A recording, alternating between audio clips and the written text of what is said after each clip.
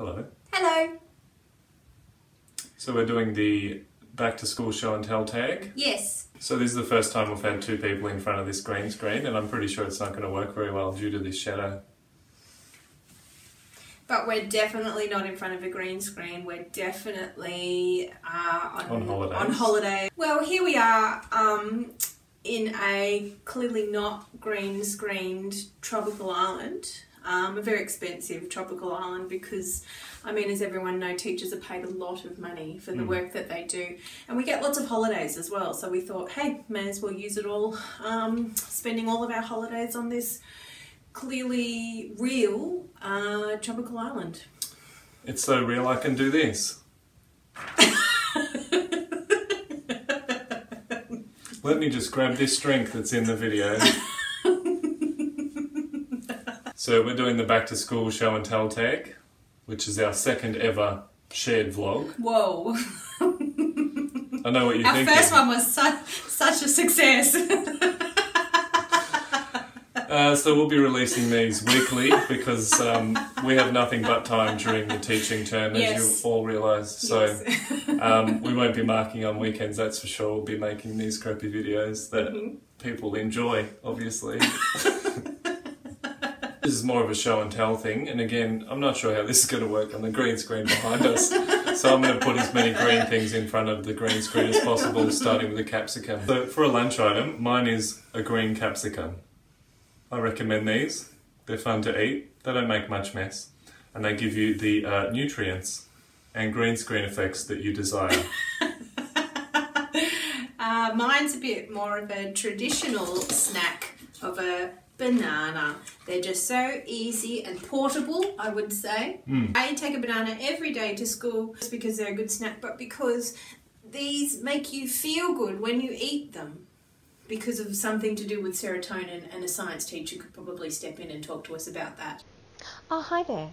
Welcome to Outside Our House, which was clearly pre-recorded footage before we went on that island tropical holiday. These are some of our tried and true teaching outfits. Let me just talk you through mine. As you can see, this is a shirt that has many Beyoncés on it. And this is the shirt that I wear for Beyoncé Fridays. In order to reinvigorate my Fridays, periods 5 and 6, I do something that's, I mean, mainly for me, let's be honest, but also for the kids. I call it Beyoncé Fridays, and at our halfway mark we have some kind of a activity loosely related to Beyoncé. So you'll see it is actually Beyoncé all the way around.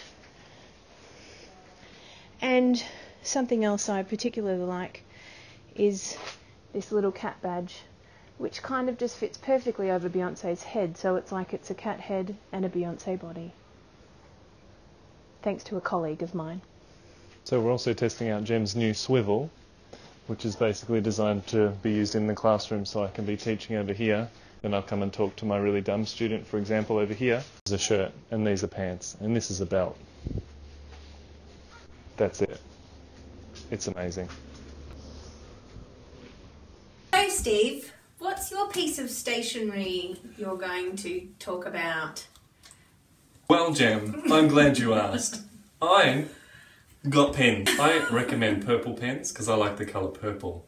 I find red too judgy a colour of pen, so I use purple for marking. Never use red. Good advice from two old teachers. I use post-it notes a lot of the time, whether it be writing notes to my colleagues when I go to their desk and they are never there, or because they are often teaching in my off periods, or writing little notes in students' writers' notebooks. Invaluable teaching tool.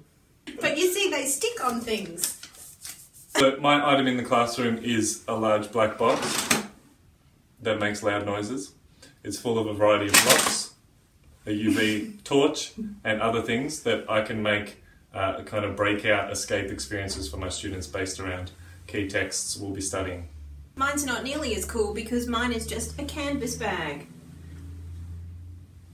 That's not cool at all. Go on.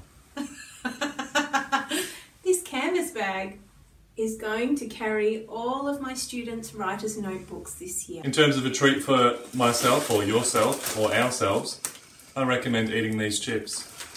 They're very crunchy and nice. This is my treat. Inedible. I don't eat her. But I just love coming home to our kitty cats. And she clearly loves being on camera as well. Therapy. They make me stress less. So a piece of advice for teachers returning to school, just remember how good you are at your job and don't let kind of the fact you've been out of the habit of doing it affect your confidence. Yeah, you got this. You've done this before. Or maybe if you haven't done it before, that's great. you would have done placements. You would have done placements, or you've at least been in a school before, right? I went.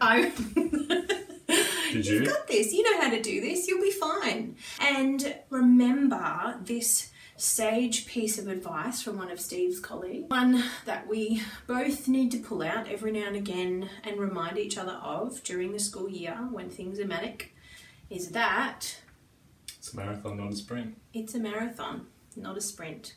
So take it easy and look after yourself. Bye. Koba.